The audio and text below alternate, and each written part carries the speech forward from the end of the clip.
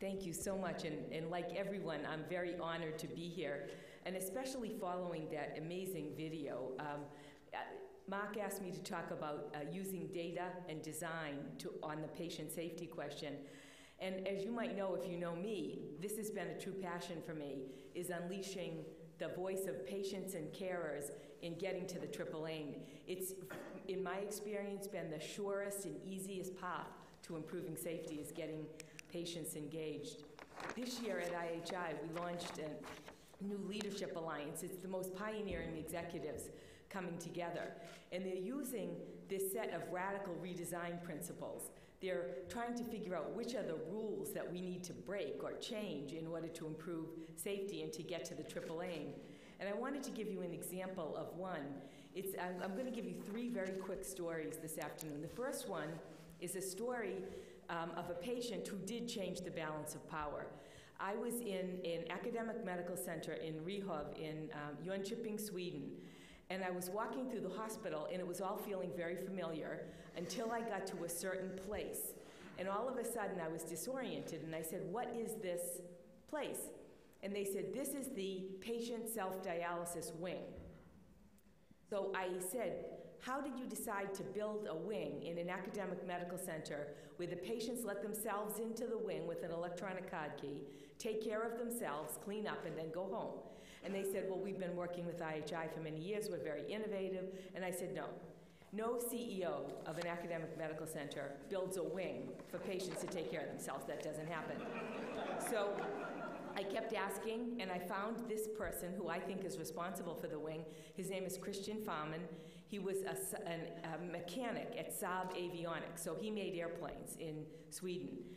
When he was in his 20s, he came down with glomerulonephritis and ended up on dialysis. He was a mechanic, so after a few weeks, he said to his nurse, "You know, I think I can do that."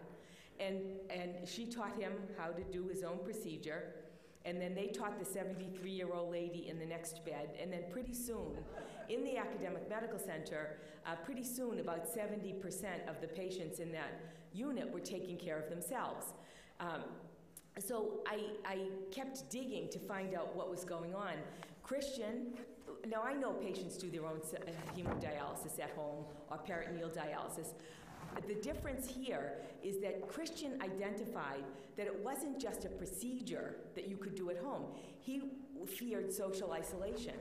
He taught me about post-dialysis syndrome. He taught me how horrendous it is to be on dialysis all by yourself when you're at home. He said we not only need the procedure, we need the companionship of other people who are going through the same thing. And so after a while, they began to spread this, and then the head nurse went to the CEO and said, "We now have 70% of our patients that are doing it by themselves. If we keep them in this unit, I can't achieve any financial savings because I still have to staff the unit for the other 30. So together they came up with an idea that they would build this unit, and that any patient that was capable and wanted to do their own procedure would go here, and any patient who needed total care would go here. That allowed them to produce dramatic improvements, not only in clinical outcomes and in joy, but also in the finances. I asked Christian, I said, you know me, I said to him, what matters to you? And he said, "I want to work." And so I talked to the head nurse, and I said to her, "Annette, what do you think your job is if you sit in this unit every day, but you don't take care of patients?" And she said, "Well, I looked out, and I said, they're all so healthy now, but they're not working." So Annette, the head nurse, when a patient is admitted to the unit, she sits down with them and fills out their CV.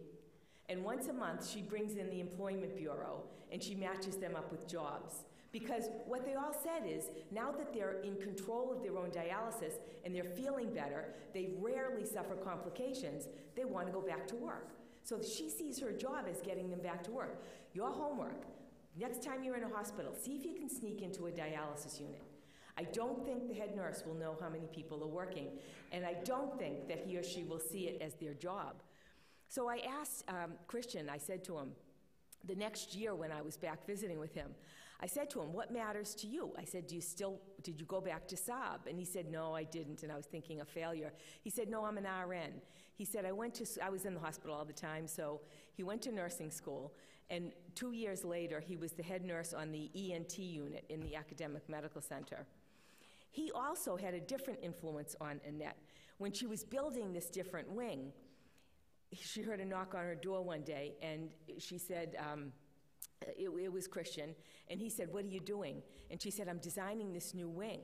And he said, well, how are you designing it? And she said, I'm trying to make it home-like, warm lighting, I'm going to have really comfortable lounge chairs. And he said, it's a hospital, goddammit. Why are you trying to make it look like home?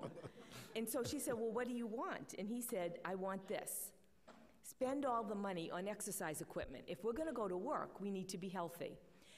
You will not see this in your dialysis centers. I've been to dialysis centers from Vancouver to New Zealand, and it's mostly patients with sheets, and in the most innovative ones, they'll give you an iPad so you can sit and watch a movie.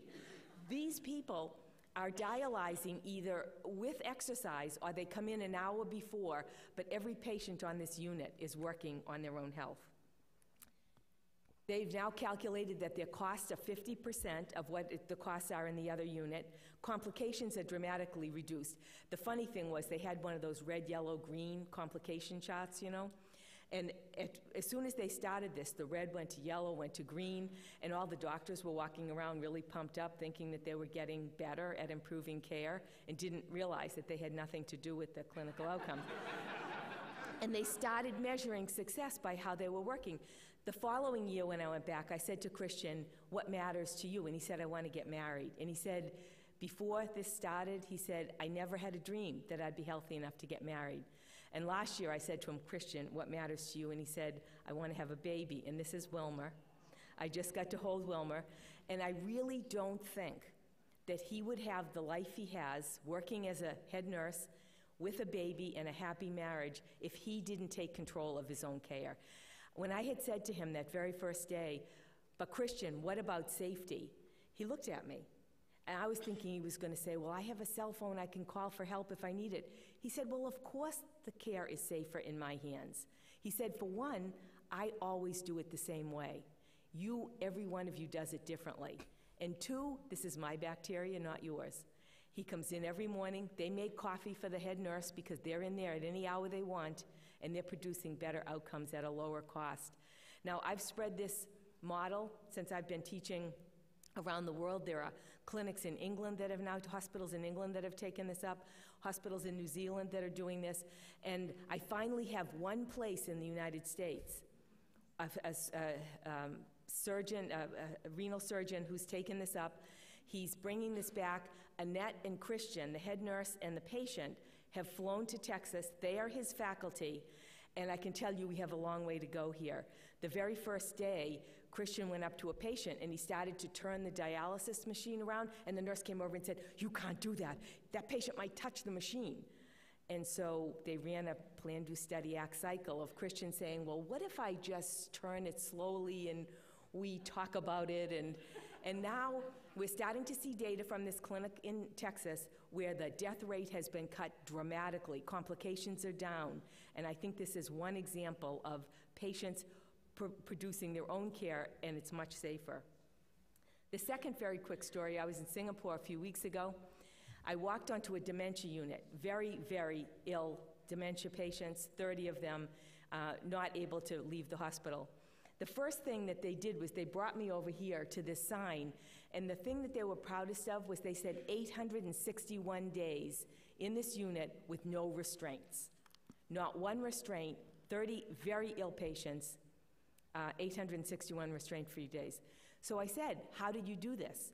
Now they are using data. So where am I over there? Can you see where I am? What am I in front of? The door to the unit.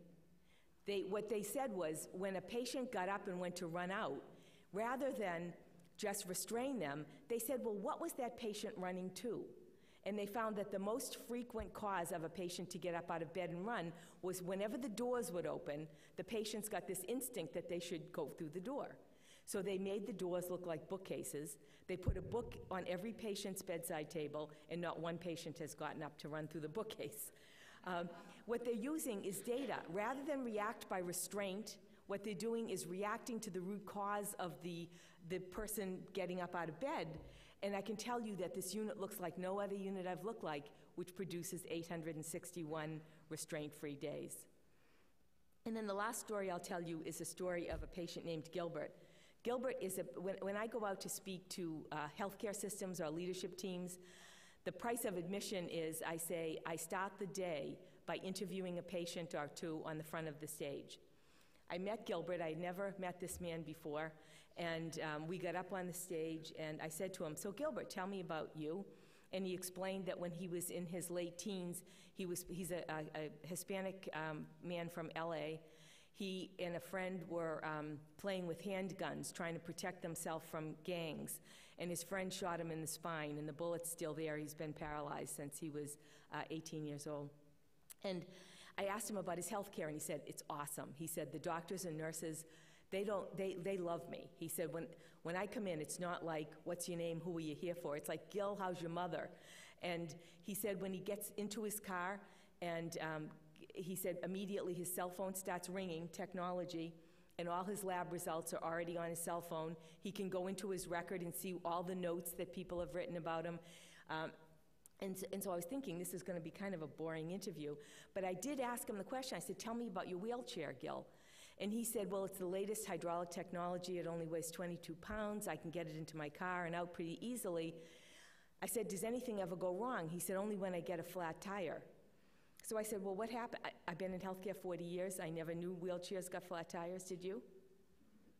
And so I said, what happens? And he said, do you know when you get a sprained ankle, you compensate on the other side?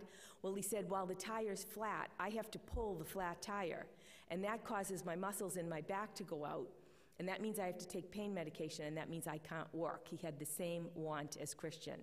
So I said, well, how long does it take you to get what's the process? He said, I call my doctor, I tell him I have a flat. He writes a prescription for a replacement tire. They send it to Durable Medical Equipment. Durable Medical Equipment sends out to find a replacement. When it comes in, DME sends it up to the office. The secretary calls me. I make an appointment. I come in to get my tire replaced. I said, how long does that take? What do you think? 3 weeks. 3 weeks. And a nurse jumps up in the audience, and she says, Gil, I got a flat tire on the way home from work last night. Called roadside assistance. 1 hour later, I drove away. She said, I'll get you a spare tire. And I said, no, you won't. I said, how many other patients do you have that are in wheelchairs in your system? They didn't know. Gilbert knew. How many times do tires get flat? I said, the way we do it in healthcare is we do fix and forget. Your job is to run out and fix it for Gilbert because he's so sweet. But then the rest of the patients are suffering. We have to move to see, solve, and share. You have to look at not only fixing it for Gilbert, but surfacing that problem to a system level so that every person who suffers from that also can get the same kind of service that Gilbert can get. So we worked on that for 10 months, and now everybody can get spare tires replaced in an hour. I said, anything else? He told me that he's paralyzed, so he has to catheterize himself in the men's room in the hospital. And I said, what's that like? I go in, I insert the catheter, and then I go out to the sink, and I wash the catheter in the sink. And I said, why do you wash the catheter? And he said, it freaks the guys out when they see me and they're washing the catheter.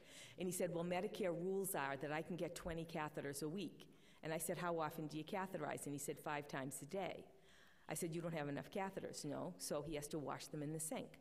He said, he says, when I walk. He says, when I walk into the pharmacy, there's a shelf called Gilbert Cipro. And he said 2 to 3 times a year he's hospitalized because of acute urinary tract infections, and he can't work. His doctor jumps up, I'll get you some catheters, Gil. I said, no, you won't. We will fix this system. And I said, did you ever talk to your doctor about it before? He said, oh yeah, the doctor told me there is another way. You can microwave it. He said, I started going to the employee cafeteria, but then the guys really freaked out. So Gilbert and I worked to try and get the rules changed, but it's just an example of how I think understanding the total journey of the patient gives us a totally different perspective on safety, tells us extremely different things about what matters to these patients, and simple, inexpensive fixes not only save lives, but save money. Thank you.